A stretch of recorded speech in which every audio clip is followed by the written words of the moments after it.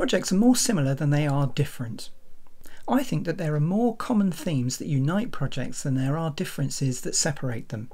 I spoke about this recently and I just want to illustrate it with a visual metaphor. I took this photograph on my way into work one autumn morning.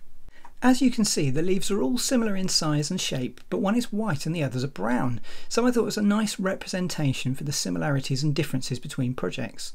But as I took the picture, I started wondering why that leaf was different.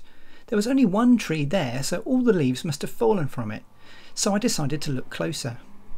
When I picked up the white leaf and turned it over, it was brown on the other side, just like all the others. And when I inspected some of the brown leaves, they were all white on the other side. So the white leaf was actually virtually identical to all the brown leaves under the tree.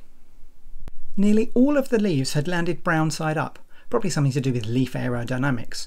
For some reason, this one leaf had landed on the ground white side up and just appeared to be unique. Could projects also be more similar to each other than they first appear? I think they could, depending on your viewpoint. I'm aware that this colour metaphor has much wider applicability than just projects.